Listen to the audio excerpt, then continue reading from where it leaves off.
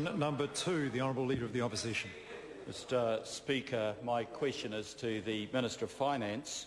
What concerns, if any, has Treasury expressed about the budget proposal to give the Pacific Economic Development Agency $4.8 million as announced by the Honourable Georgina Te Heuheu on the 20th of May 2010? The Honourable Bill English.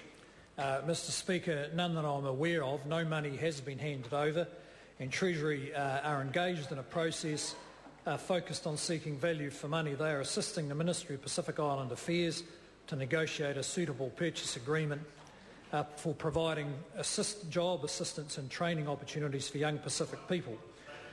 They will ensure there are clear deliverables, sound performance measures, sound accountability arrangements, and no duplication of existing funding or programs, a process followed with hundreds of millions of dollars worth of grants within government. One way or another, the government is determined to use this small amount of new funding to assist probably the group who have been hardest hit by the recession, and that is young Pacific Island youth with no skills and no jobs. And we believe it's important that the government takes action in order to make a difference. The Honourable Leader of the Opposition. Supplementary question, Mr. Speaker.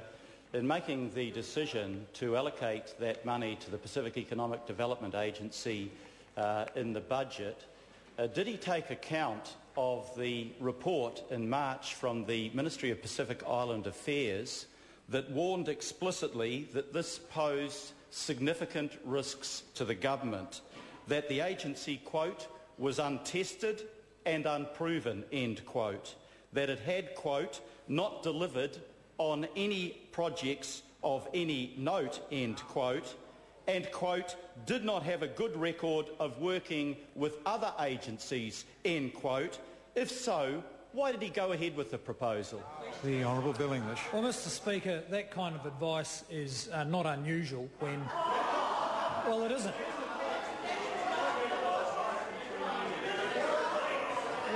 It isn't unusual when officials are appraising new budget proposals. As I've said, there is now a negotiation going on regarding the contracting arrangements.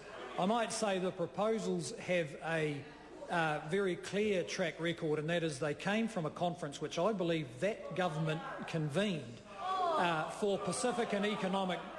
for the economic and social transformation of Pacific Islanders, which produced a detailed document in September 2008, and it is the propositions come from that document. The Honourable Leader of the Opposition. Question, Mr. Speaker. Order. Supplementary question, Mr. Speaker. Who decided that the Pacific Economic Development Agency was not required to report under the standard reporting requirements set out under Section 32A of the Public Finance Act? Honourable Bill English. Well, Mr. Speaker, that's a ridiculous question because no money has been handed out.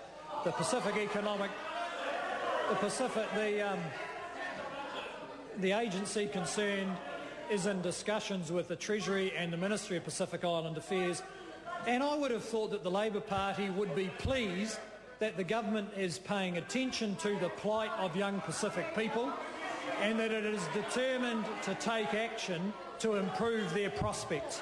Mr. Speaker, supplementary question. Mr. Speaker, why did he tell the New Zealand Herald that Mrs. Te Heuheu, quote, went too far, end quote, in stating that the money was for the Pacific Economic Development Agency and that the money referred to was a general allocation for Pacific development when the budget document states specifically and explicitly that this money is money allocated to the Pacific Economic Development Agency? The Honourable Bill English. Well, Mr. Speaker, first of all, I didn't speak to the New Zealand Herald, but I might advise the member two things. One is that it's actually described in a number of different ways in the budget documentation. And secondly, no money goes out until a satisfactory contract is negotiated.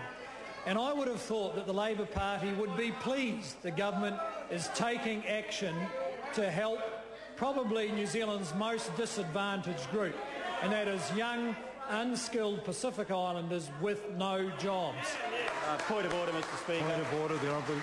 Order. Speaker, Order. I seek... Point of order, the Honourable Leader of the Opposition. Mr. Speaker, I seek leave of the House to table the summary of service providers for non-departmental outputs that state explicitly that the Pacific Islands the Pacific Economic Development Agency is handed this money. That's from the budget, page 186. Order. I don't think we should be seeking leave to table documents from the budget because the budget's freely available for every member. Point of order, Mr. Speaker. Point of order, the Honourable Leader of the Opposition. Mr. Speaker, I understand that in normal circumstances you would not seek leave to table something that is in the budget, but since the Minister is clearly unaware of that fact, I think it's pertinent to the debate. Order. It's just not reasonable to waste the time of the House seeking to table documents that have been made available to the House just in the last few weeks. And it doesn't impede the member's ability to use the bit from the budget. I'm sure he'll make sure the media has plenty of access to the page he's interested in. It doesn't need to be tabled in this House. It's already available to the House. Does the Honourable Member have further supplementary question, Mr. Speaker? Why doesn't the Minister of Finance simply come clean and acknowledge that he, rather than Mrs. Te Heuheu, negotiated this deal, that it was done without the normal standards of transparency, accountability and due diligence that should have occurred before he included that commitment to a specific untested agency in the budget? The Honourable Bill English. Well, Mr. Speaker, because that's simply not correct. And I'm not going to... The government is not going to allow party politics and conspiracy theories get in the way of using that money to help people clearly the Labor Party have given up caring about. Young Pacific Island youth who have no jobs and no skills. And they spent all last year saying the government wasn't doing enough, and now they're saying we're doing too much. Order. Order, I'm on my feet. Order, I allowed that exchange to carry on a while because both sides had made comments not particularly helpful, but the noise level is just too high altogether.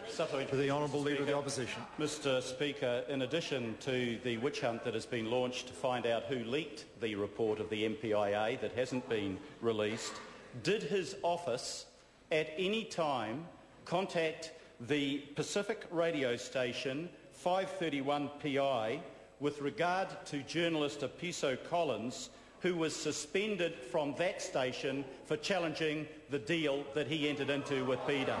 The Honourable Bill English. Mr. Speaker, no, because we have been so busy working out how to help young Pacific Islanders with no jobs and no skills. We haven't lost 10 minutes on that kind of politicking. Supplementary question, Mr. Speaker. The Honourable Leader of the Opposition. Mr. Speaker, was J.R. Pereira or anyone associated with the Pacific Economic Development Agency deal with whom he discussed this deal active in any way in the National Party election campaigns of 2005 and 2008? The Honourable Bill English. Well, Mr. Speaker, I have no idea because I never met the man before about sometime in 2009. But I can tell you that when this government is dealing with the Pacific community, we know we are dealing with a community that overwhelmingly supports the Labor Party. So probably many of the people I have been speaking to were active in the Labor Party campaign in 2008. Point of order, Mr. Speaker. Point of order, the Honourable Leader of the Opposition. Point of order, Mr. Speaker. Have you finished, Jerry? Order. Well, Mr. Speaker, order. Point of order. Different point of order. Order. Members in the seat tonight. Order. Members will see the disorder that occurs when members don't obey the rules. I apologise, Honourable Member. Point of order. Point of order, Mr. Speaker.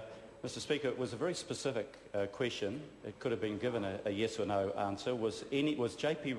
Pereira or any individual associated with this deal also associated with the national campaigns of those years? That question was not addressed or answered. I heard the Minister clearly say he didn't know, that he hadn't met this person until he said, I think in his answer, September 2009. And he said he didn't know, and that is a perfectly fair answer. I mean, if the member wishes to challenge that in the future, that's fine, but that was the answer the Minister gave the House today.